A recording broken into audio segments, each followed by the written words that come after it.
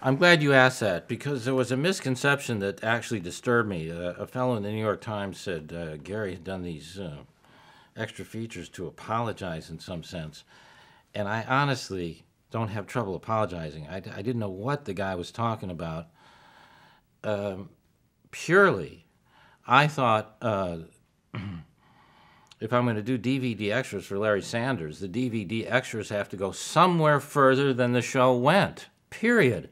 The only thing that interested me about those extras was going and talking to those people so intimately, like Tom Petty, and leaving the camera roll.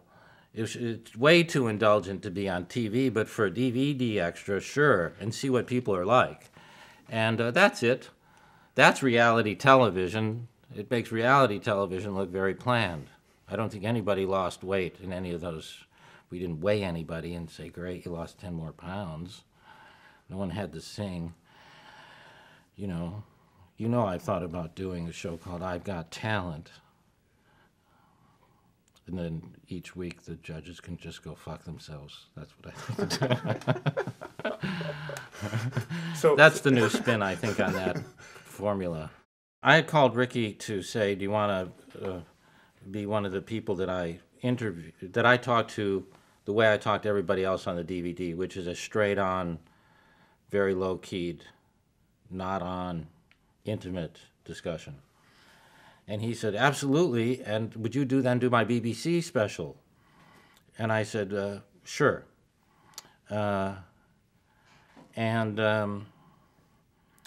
Exactly what happened is it was in this house, and I was in that room, and the producers of the DVD were told to tell the BBC people we're doing the DVD interview first because that's the one you want to do that's low key. You can't get up and then go down, but you can go down and then come up. Uh-huh. And so when I walked into the kitchen, I realized that these producers were not capable of going from that room to that room and saying, we're doing the DVDs first.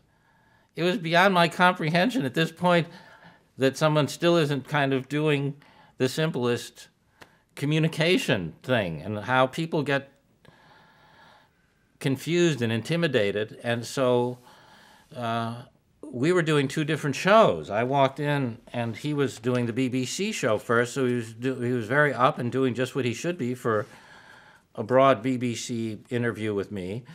And I had come in, surprised the cameras were there, and ready to talk to him on a very intimate, low level. And I wasn't thrown because I had already been I was thrown by the fact that only that the producers couldn't have gotten that simple message through. I went, this is bizarre. Now, is this meant to be? Is this some situation that's meant to be to learn or discover something? Because this is just too odd. The man's doing his BBC show when I'm going to go down and do this. And I could have said, a minute into the room, oh, you didn't get the message that we're doing this.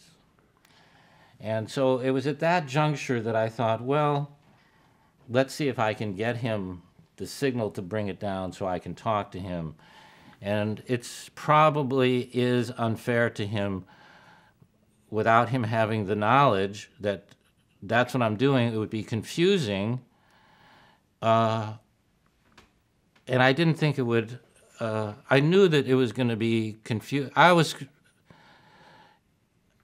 interested to see what would happen. And in hindsight, you see something really happened. I'll be damned if something didn't really happen.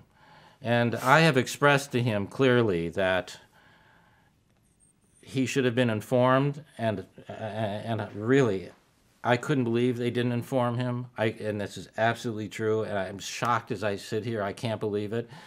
And then I just made the decision, okay, let me see if I can bring him down.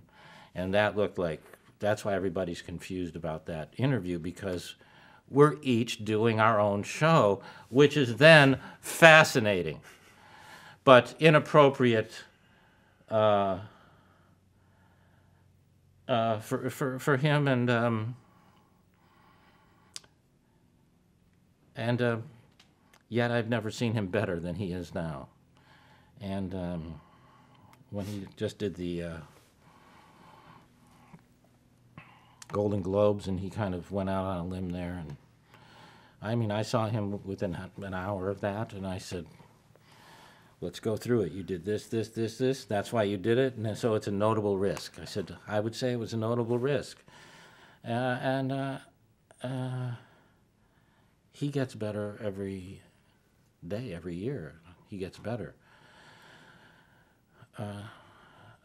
That's it. I mean, I would say, in one sense, I wish we had stopped and gotten on the same track, but on the other hand, it's fascinating, but it was painful it was painful and odd for both and resulted in this crazy thing, but I'll be damned if something didn't happen. And,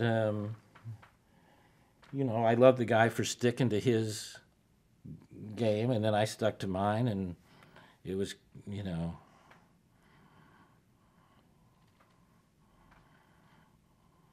an experiment.